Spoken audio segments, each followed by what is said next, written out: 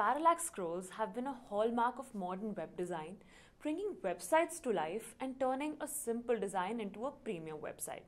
So I too created my own 3D parallax horizontal scroll effect where this Coke can travel from the first page to the final one, going through all the headings and reaching its place as the first product. So when you scroll back up, it goes back across all the pages and reaches its starting position. It's also dynamic, so you can add the Coke can to your cart and place an order. So in this tutorial, I'm going to show you how exactly I made it. Follow me step by step as I guide you through the entire process. From setting up the layout to applying the GSAP code that makes the effect work. By the end, you will have a fully functional dynamic 3D parallax horizontal scroll effect that will take your website to the next level. Let's jump in. First, we need to set up the main container. I am adding a full width container to the page. As this design is going to scroll horizontally, I'll set the direction to this so that all container elements are laid out horizontally. Now let's adjust the height to 100 VH so it fills the entire screen. To keep things clean, I'll set the gaps between rows and columns to 0 and I'll turn off the wrapping. This ensures everything stays in place without spilling over to other sections. I'll set the overflow to hidden so nothing goes outside the container. And lastly, let's make the padding 0 and assign the container the CSS class wrapper. This will make styling much easier later. Now that the main container is ready, let's add some slides. But before that, whenever I do some design work for my clients, I make sure to add this free plugin called Airlift because, okay, let me actually show you this. So that's my site speed before and that's after. It does a lot of optimizations automatically and keeps things fast. So you should definitely try this and I'll leave the link in the description below. I'm adding another full width container inside the main container. The height stays at 100 VH and I'll align and justify the content to the center so everything looks neat and balanced. Padding stays at 0 here as well. To make this container flexible, I'll set the size to grow.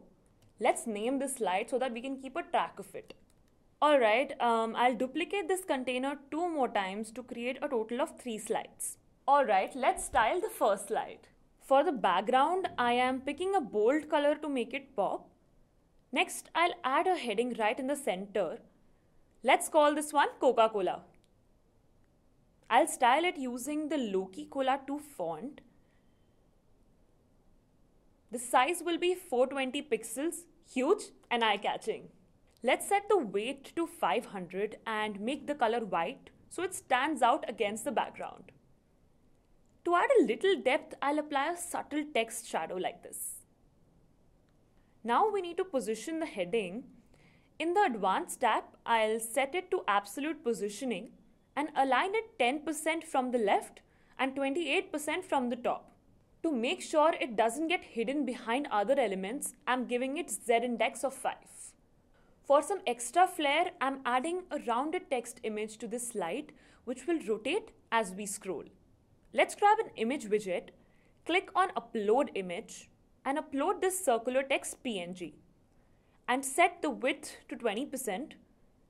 Then in the Advanced tab, I'll position it absolutely minus 17% from the right and 4% from the top. To prepare it for animations later, I'll assign it to the CSS class named ImageCircularRotate. Alright, moving on to the second slide. For this one, I want the background to have a gradient that transitions smoothly from the first slide's color to black. I'm setting the first color to red and the second to black, with the gradient starting at 3% and ending at 24%. The angle will be 90 degrees so the gradient flows vertically. To make sure there are no gaps between the slides, I'll add -2 pixel margin on the left. Now let's add some content to it. I'm adding a heading right in the center. Below that, I'll add a second headline for additional text. Finally, I'll add a button below the text and style the button to make it stand out. For some consistency from the first section, I'll copy the circular image from the first slide and reuse it here. Let's finish off this slide with a divider. I'm setting it to solid, adjusting the width to 62%. and aligning it to the left. The color will be white with a weight of 2 pixels. In the Advanced tab, I'll position it absolute, offset it by -24% horizontally and 79% vertically, and rotate it 70 degrees using the transform tool. Finally, on to the third slide. I'll set the background color to black again and keep the direction forward horizontal. Just like the second slide, I'm adding a -2 pixel margin on the left. I'm adding a heading right in the center and give it the CSS class name image move right. I'll also set its Z index to 0. Inside this slide, I'm adding another container and aligning it to the center. I'll set padding from the top and bottom to 50 and give it a Z index of 1. Inside this container, I'll add an image widget, head to the library and upload this Coca-Cola image. Set the width to 50%. To make it interactive, I'll add a hover effect by adjusting the transform scale from 1 to 1.1. Below the image, I'm adding a heading for the product title, then another heading for the price. Both will be styled to match the theme. To wrap this section, I'll add a button and link it to the product's WooCommerce page. I'll grab the link from the WooCommerce dashboard, paste it into the button's link field. Also, make sure you enable this Open in New tab option and style the button to make it stand out. To complete this slide, I'll duplicate the container twice, updating the images, text, and links for each product. And once it's done, it should look something like this. Now select the first image and set the image opacity to 0.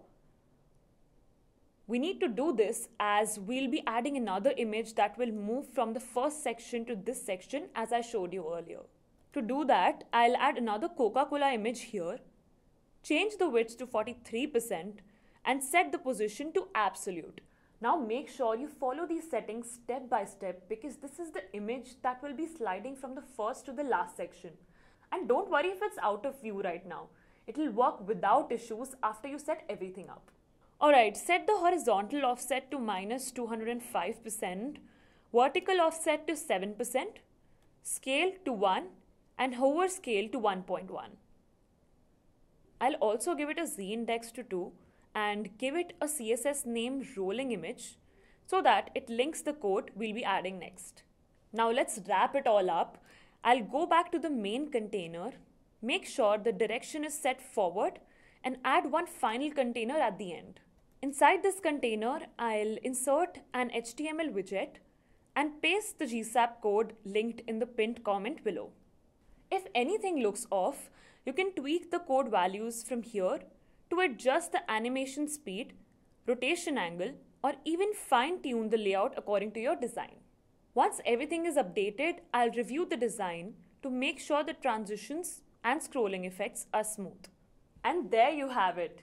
When you scroll, the Coke can moves from the first section to the last, and you can also click here to add the Coke can in your cart. Click here if you want to 3x your site speed in just 1 minute. Trust me, you're gonna love it. Click here and I'll see you there.